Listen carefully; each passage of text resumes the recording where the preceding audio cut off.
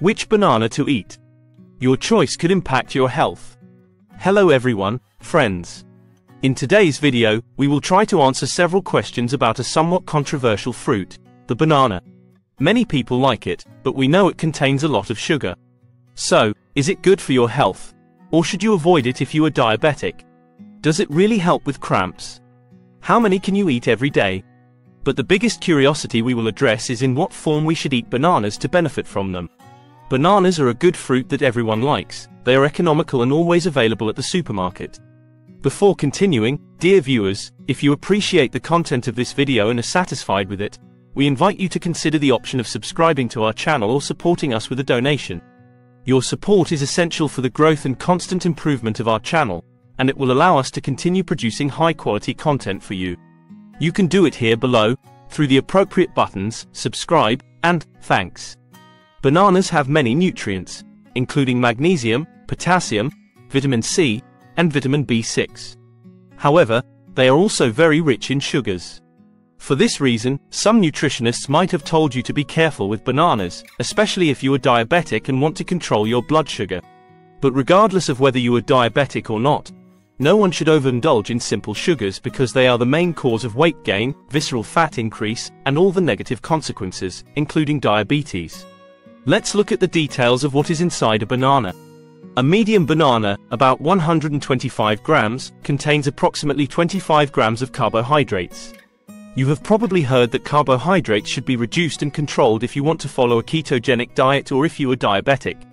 However, the carbohydrates in a banana are composed of about 12 grams of simple sugars, 3 grams of fiber, and 10 grams of starch.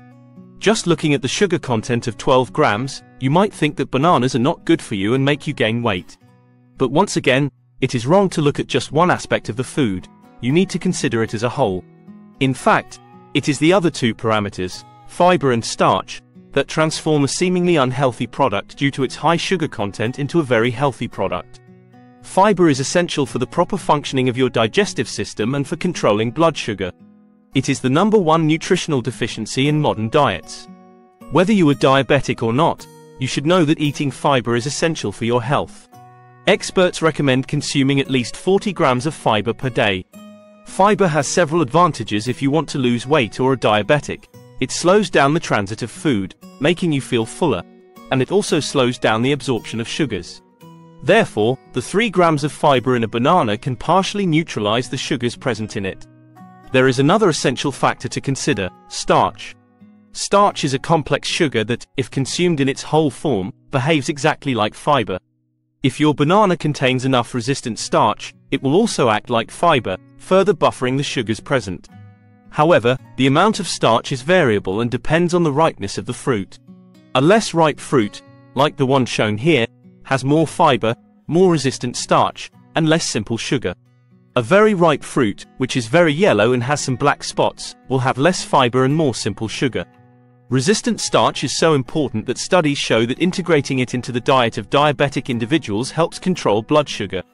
Therefore, eating a less ripe banana, a green banana, is absolutely recommended and can help control weight and blood sugar even in diabetics. However, the same cannot be said for a very ripe banana, where not only is the product itself perhaps too sugary, but the quantities can also have an impact. Bananas have a glycemic index ranging from 42 to 62. The glycemic index indicates how much and how quickly blood sugar will increase when you eat that food. As you can see, bananas have a glycemic index ranging from 42 to 62, which is considered low because, on this scale, 0 to 55 is considered low, 55 to 70 is medium, and above 70 is high. For example, white bread has a glycemic index of 100, which is why it is not recommended to eat it every day, and it is even advised to eat it only once a week or less frequently. If bananas have a low glycemic index, can you eat them every day, even 2 or 3 portions? Perhaps, perhaps not. Because in addition to the glycemic index, there is another more important value, the glycemic load, which takes into account the glycemic index but also the quantity of the product you eat. This means that through the glycemic load, we determine the impact that product will have on your health and blood sugar levels, depending on the size you eat. Here, some clarifications are needed because a very ripe banana of large size can contain up to 75 grams of sugar with few fibers and few resistant starches, while the same very ripe but small banana will have 18 grams and therefore a much lower impact on your blood sugar. The same difference can be made with a green banana, which is absolutely unripe. In this case, since it is less ripe, it will have more resistant starch and more fiber, so whether it is large or small, the glycemic load will be low. However, the larger it is, the more sugars you will ingest, having a greater effect on your blood sugar. What can we deduce from this information? First, bananas are a very healthy fruit that everyone can eat, even diabetics. Second, if you want to have a lesser impact on your blood sugar, the degree of ripeness can help you. If they are less ripe, the impact will be very small. If they are very ripe, the impact will be higher. The third parameter is size. A large banana has a higher glycemic load and therefore a greater impact on blood sugar compared to a small banana. For example, if you are someone who eats gelato, brioche, or white bread as a mid-morning snack, afternoon snack, or even as a dessert after lunch, then without a doubt, bananas are a much healthier alternative and will help you control your blood sugar even more. However, if you have become truly fond of bananas and eat 2 or 3 in a row and only eat them from Monday to Sunday, then the best advice is to go easy on the bananas and alternate them with other fruits. Studies show that other fruits like oranges, lemons, or red fruits have a better effect on your health and a lower glycemic impact compared to bananas. Additionally, we know that the health of your intestines is determined by the variability of its microbiota. If you always eat the same foods, your microbiota will also be the same, reducing its variability and therefore its ability to adapt.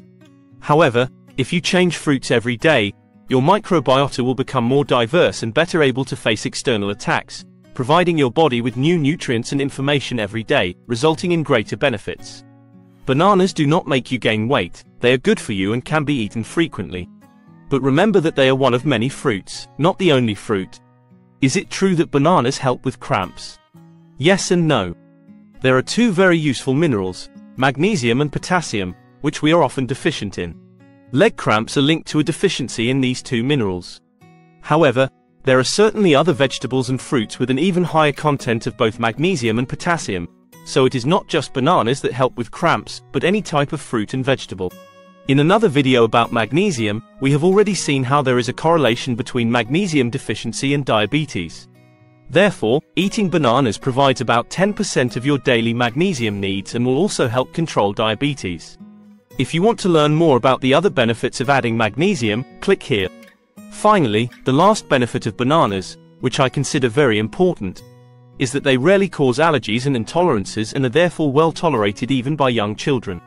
They are an excellent food for introducing fruits and vegetables to people who normally have difficulty eating them. I invite you to comment below on how you use bananas, in what recipes you use them, how often you eat them, or if you have also tried to avoid them in the past because you were afraid they would make you gain weight. We would like to know about your experience regarding the topic covered today. Share it with us in the comments, and, if you have any questions, do not hesitate to ask them. We will gladly respond. Your like would be a source of satisfaction for us, and of course, do not forget to subscribe to the channel so you don't miss the upcoming publications.